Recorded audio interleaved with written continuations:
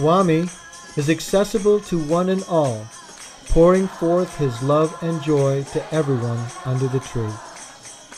Mankind sits at the feet of the avatar under the loving shade of nature.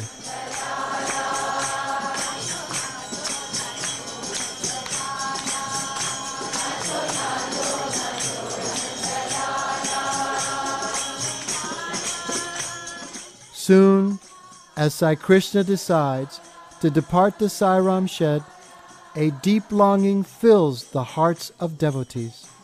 Devotees have had their hearts filled to the brim with the joy of Swami's Darshan.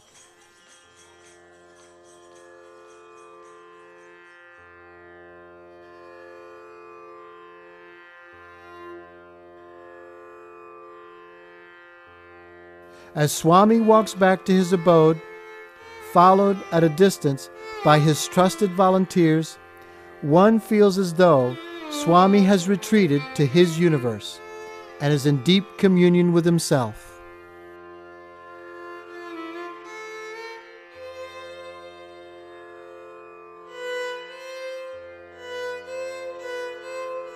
Another day in Brindavan has ended. Swami has left for the day. But has he really left? It may seem so at the moment, but he is always with us.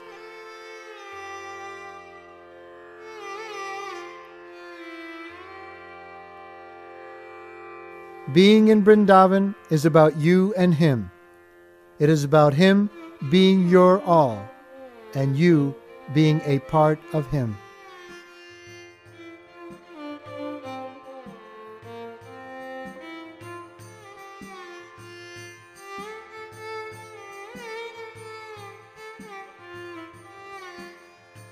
Swami may leave us momentarily from the tree in Brindavan, but the Swami in the Brindavan of our hearts will never leave us.